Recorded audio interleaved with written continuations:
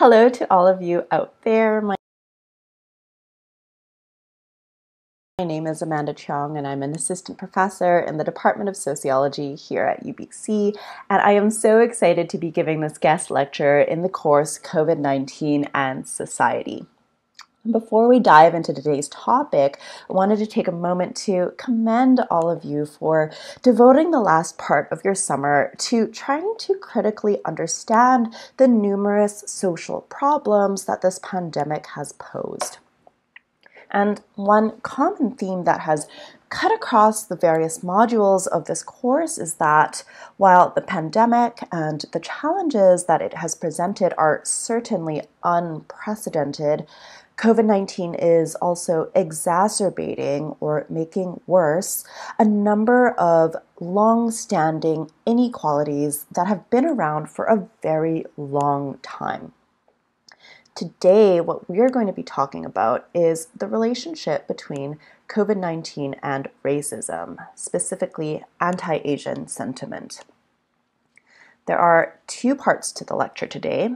In the first half, we're going to get a lay of the land in terms of the kinds of racially motivated acts and anti-Asian discourses that have been circulating within Canada and in Vancouver specifically. In part two, we're going to be talking about how this trend and these attitudes are not new. And we're going to be doing this by contextualizing contemporary expressions of anti-Asian sentiment within a long history of Asian exclusion in Canada. Then in closing, we're going to briefly go over some sociological concepts and theoretical tools that will help us understand the causes and the consequences of anti-Asian racism in the wake of COVID-19. Specifically, we're going to be thinking about the nation state not just as a geographical body, but a symbolic one as well. And we're going to talk about how political actors impose and fortify symbolic boundaries between supposed insiders and outsiders in order to justify the exclusion of racialized minorities from the nation's geographical territory.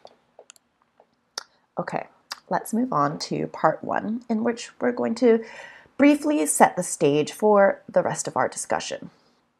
You may or may not have seen in the news in recent months stories about acts of violence or expressions of discrimination against Asians in response to COVID-19.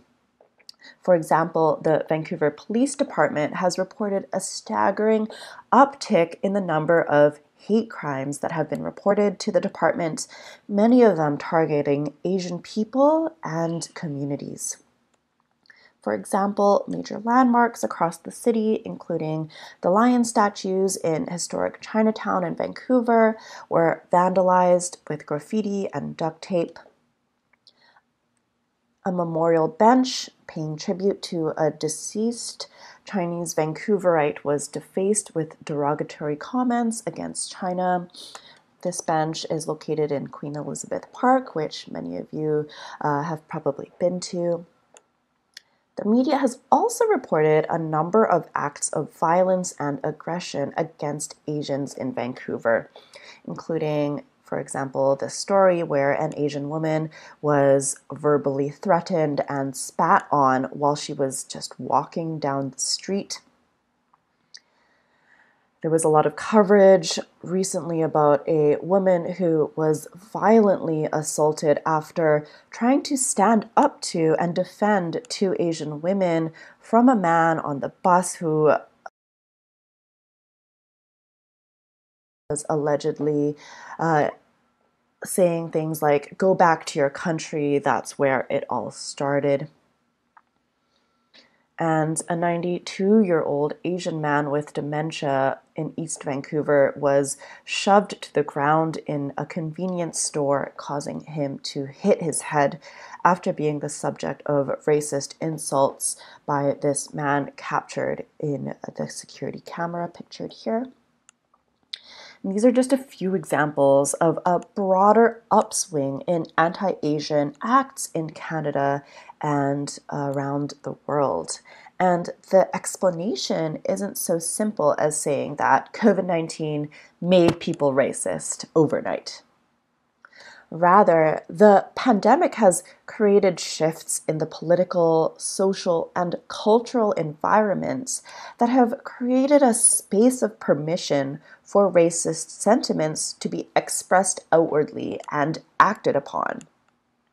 And the kinds of discourses or the words and the modes of representation that political actors have been putting out and circulating have a big role in shaping these spaces of permission.